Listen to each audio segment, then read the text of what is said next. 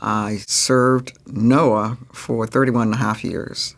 I served NOAA Corps for 30 years.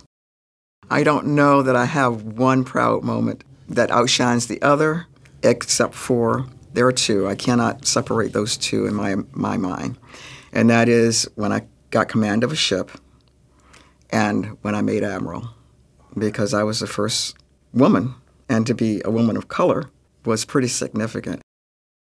I think that I brought to NOAA, and NOAA Corps more specifically, a sense that people of color can do things and do things just as well, or maybe better, than other people. That we're no different from that standpoint. We are sincere about doing a good job. We want to do a good job. And we have a good work ethic. I remember one of my guys saying, you know, the thing about her is she won't have you do anything that she's not willing to do herself.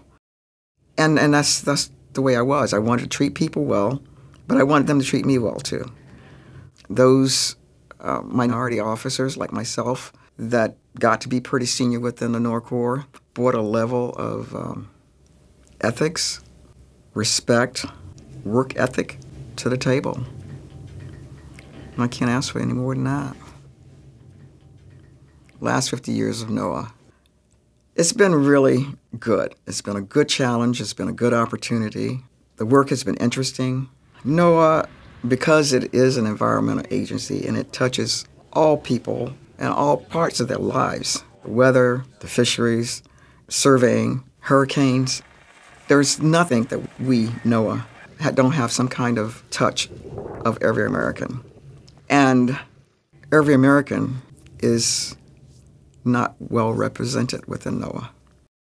And I would truly like to see the workforce be representative, because how do you go out into the communities and have them buy into what you're saying and what you're doing from an environmental standpoint and not feel like they're being put upon in some instances if you don't have people that look like them doing some of the work?